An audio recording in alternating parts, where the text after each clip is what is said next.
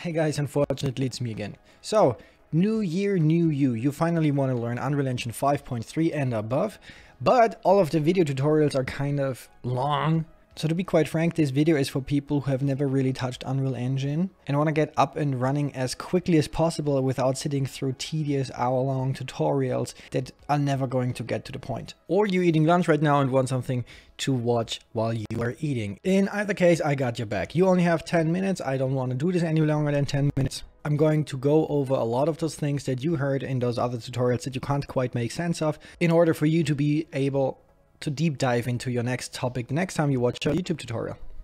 So let's put 10 minutes on the clock, a like and subscribe on my channel. Business inquiries are in the description below. Let's start. And I assume you have already downloaded Unreal Engine, so we're going to just start a new project up there. There's a lot of things that you can choose from. Choose the one that comes your idea the nearest. Usually it is a third-person game or a first-person game. I'm just gonna quickly, I'm going with a third-person project. I'm going to rename it to tutorial and we're good to go. All right, let's have a look at this. This is your working window. Yours might look a little bit different than mine because I have already customized mine quite a bit. This is the layout that I like, but your mileage may vary.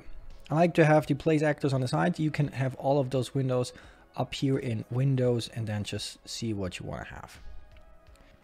So how do you move? Right click into the scene. You can look around with your mouse. WASD will move you. Scrolling forwards will make you faster and scrolling backwards will make you so much slower. Additionally, you can do this up here as well. The camera speed will change with you scrolling. So you can always see what is going on. Always start with a template. If you're new to all of this, I'd suggest always starting with a template. It's easy, it's fast, it gets you going really quickly. And you don't have to do everything by scratch. In fact, this is already a working game. I can press play and we have our demo level. And this is actually, well, a fully functional game. We can export this and have it run on our computer. But more on that later on. Let's go over the UI again. On the right side, you have your outliner. Everything that is placed within your viewport is going to be found in your outliner as well. This ramp, this cube, this floor. Everything can be activated and deactivated in your outliner as well. It's good style to keep it clean and tidy, especially if those levels get a bit bigger, you will be thankful. Same with your content browser. Usually your content browser is down here at content drawer. I like to dock it in a layout because then it's not going away. You will need it quite a lot. Now that we know what is going on, we want to know how it is going on. So first and foremost, a lot of games are made out of 3D geometry, as you might have realized. This 3D geometry is either created on your own using Blender or any other 3D software. Let's have this mercenary robot, for instance. And you import stuff into Unreal Engine via your content browser. This is why I always want to have it docked. I'm making a new folder, character, click on it, write import into game, desktop, and we have our robot 1. Importing looks always the same. However, if you have a skeletal mesh that we are going to import, which we have, we're going to tick those two boxes. They are ticked by default because Unreal Engine is smart. We're just going to leave it as it is and import everything. As you can see in our content browser, we now have a lot of cool things. And we can now drag and drop this skeletal mesh into our world and it is there. If we play the game, it is still there and already has colliders. This is how you add 3D geometry to the game.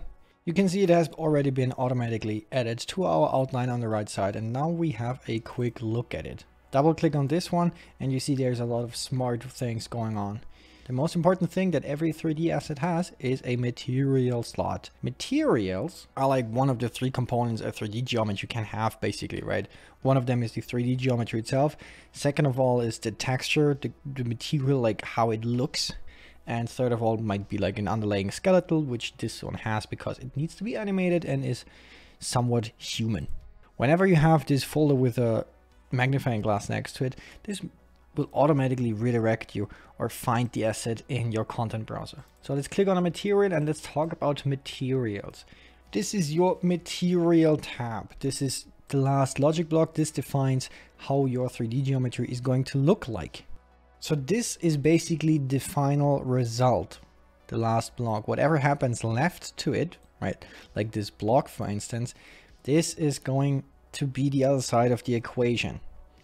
So on the left side, you can build whatever you want to by just right clicking and searching for a function that you want to look for.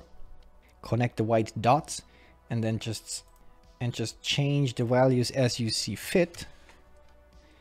For instance, I don't want it to be metallic at all. I don't want it to be specular at all. It's just pure roughness, which is not a good look, but for the sake of this tutorial, we have our equation on the left side and our material on the right side. Apply, save, and you already have altered your first material. We can save our robot as well. Let's close those windows. It's not much of a difference right now, but there has to be a more intuitive way to change those material settings. And there is, and there's also a very much more performance-friendly way in creating material instances. Material instances are just children of your mother material. It's basically the same, but the parameters can be different, but it's referencing the same material, which is less work intensive for the computer. For that, we need to set something up. Let's say I want to change the metallic on the fly. Right click on it, promote the parameter, and it's called metallic. That's all you got to do. Now there's a value on it, and we can change our metallic value. Our multiplication parameter is going to be set by right clicking, promote the parameter, and this is going to be a multiplication parameter. And our mother material is complete.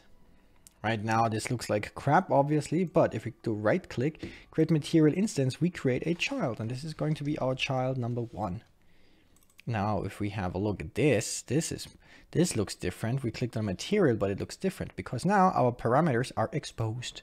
Metallic and multiplication. Let's multiply by 1. Nothing has changed. Why has nothing changed? Oh, because our character has not applied the new material yet. How do we do this? Drag and drop, as usual. As usual. So if we multiply this, we can see real-time changes. Metallic, make it more metallic, make it less metallic.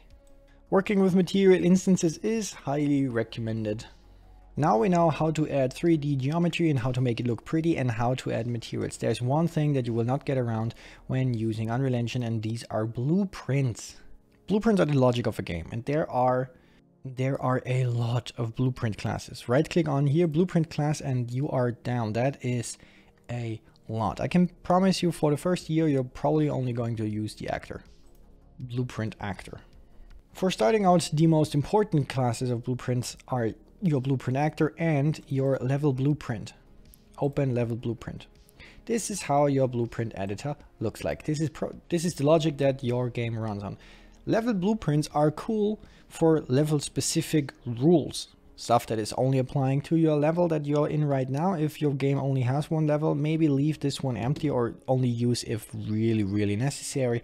Otherwise, it's getting messy really, really quickly. Other blueprint actors look like this maybe, because a blueprint actor can be anything.